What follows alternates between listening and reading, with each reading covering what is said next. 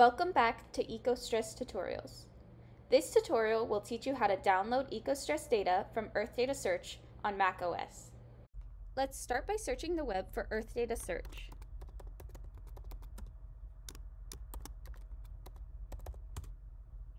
And clicking on this first link. Once we're in the Earthdata Search page, make sure you go up here and select Earthdata Login. This will take you to the Earthdata Login page. You can fill out your credentials and then press Login. Now that we're back in the Earthdata Search page, let's look at our panels. The leftmost panel is where you can set preferences to search for your data. Whatever preferences you set in this panel will change the results that are shown in this middle panel. Let's look at a few ways we can set preferences. First, at the top, you can search for specific collections or topics. For example, if I'm interested in soil temperature, I can type that in, and it will display all the options I have. In order to clear this search, let's press this eraser icon. Next is the calendar icon. If you click on this, you can set a temporal resolution by selecting a start and end date.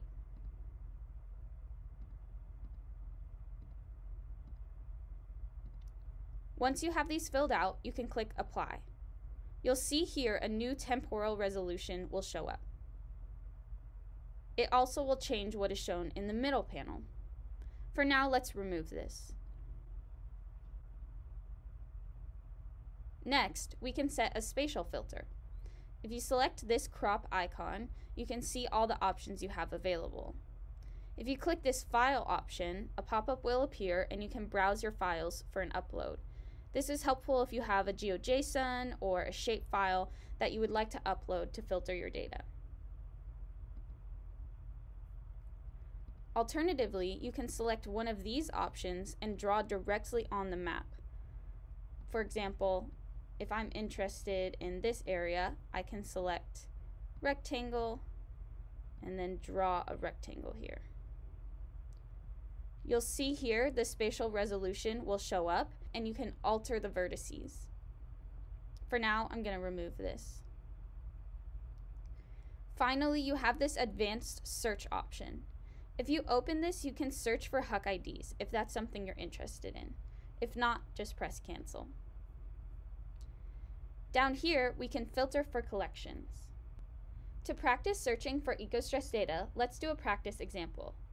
For this example, we're going to leave the temporal filter blank, but we're going to set a spatial filter. First, let's zoom in to Salton Sea, which is in Southern California. Now, I'm going to select this spatial filter and then select rectangle. I'm going to draw a rectangle around the Salton Sea. Next, let's look at this Filter Collections box. This box allows you to select preferences for your search based off of different criteria in different categories, including keywords, projects, data format, and more. If you're interested in using a variety of NASA's Earthdata products, I encourage you to explore your different options here. To find ECOSTRESS data, select Projects, scroll down, and select ECOSTRESS. Once you collapse the projects, you'll see it says one selected. You can also filter the ECOSTRESS data by data format. If you click this dropdown, you'll see the two options. If you're interested in HDF, you can click this on. However, most people are interested in GeoTIFFs, so I'm going to select that. Now, in the center panel, you'll see a list of all ECOSTRESS collections with a GeoTIFF data type. You can scroll through the different options to see what is available. If you hover your mouse over an option, you'll see two icons appear. This first one you can click on to get information about this product.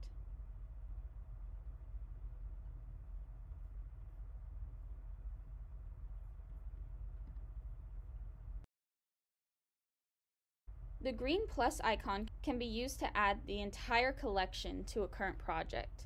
This is if you want to download the entire collection. However, that's a lot of data, so I'm not going to select that one yet.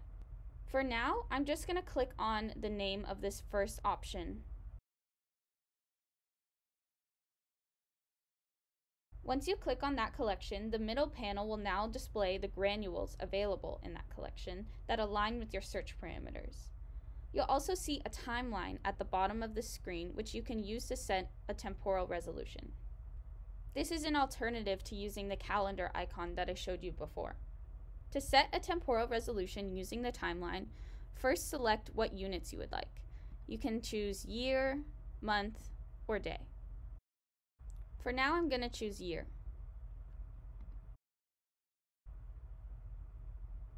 Now, hold your mouse in this dark gray area above the timeline and click and drag. This red filter will be placed over the times that you selected. If you want to adjust the filter, hover over one of the ends and drag it. For now, I'm going to set it to the end of 2023.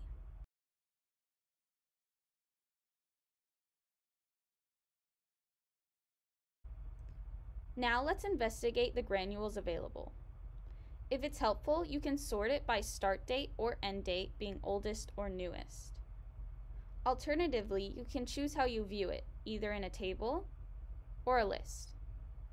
If you hover your mouse over one of the granules, you will see that on the map it will also be highlighted here. And alternatively, if you move over the map, you'll see a granule highlighted in the middle pane. This will let you know where the granule is located based off your spatial filter. In the box with the granule description, there are a few more ways you can interact with it.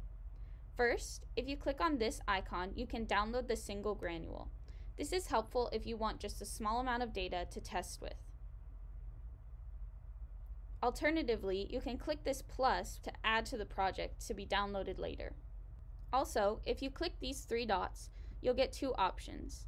The first will give you details and metadata about the granule, and the second one will remove the granule from your search. For this example, let's download some data from December 29th, 2023. I'm going to click this green plus icon next to all the images with that date.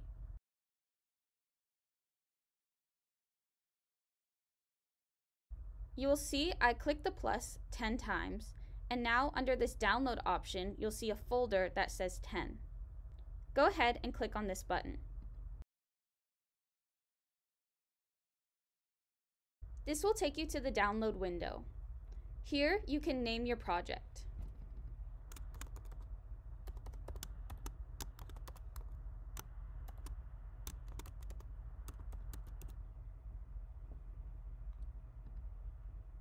Naming your project is helpful because it saves it for later. If you're interested in viewing it again, you can select your icon here and then select Save Projects. From there, you can revisit the download or share it with others. The center pane of the download window is where you set edit options. Depending on the product you are downloading, there may be more options available. However, for this example, we're just going to keep the default options. Now, press this green Download Data option. Finally, this will take you to the download status page where you can track your orders being processed. Once this is complete, you'll have two options to download the files on your computer. One option is to download the files directly from the links provided. This will require you to click on each link and sometimes even specify a download location. This can be tedious if you have many files you want to download, but helpful if you just want to look at a few for an example. The other option is to use the download script to download all the files at once. To do this, click on Download Script and start by saving it to your computer. Now, if I open Finder and go to the Downloads folder, I will see the downloaded script. Now, I'm going to right-click and press New Folder and name it.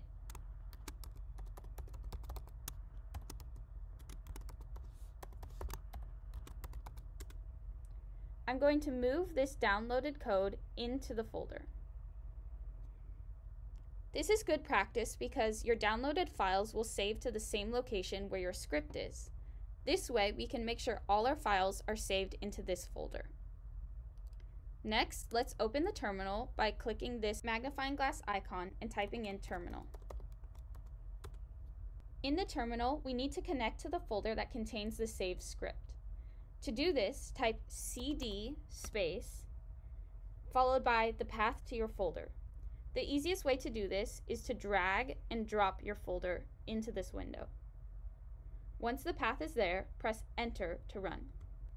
Next, type chmod space 777 into the terminal, followed by the name of the script file you downloaded. The script file is usually named something ending in download.sh.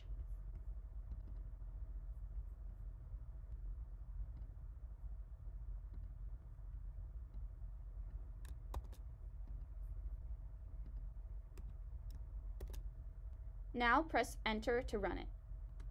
Now type // followed by the name of the file and press enter to run it. The terminal will now prompt you to enter your Earthdata login credentials. Start by typing in your username and pressing return.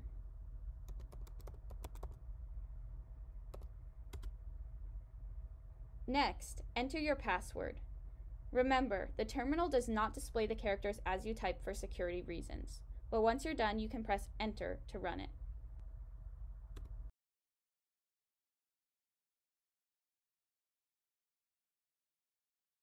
Let your code finish running.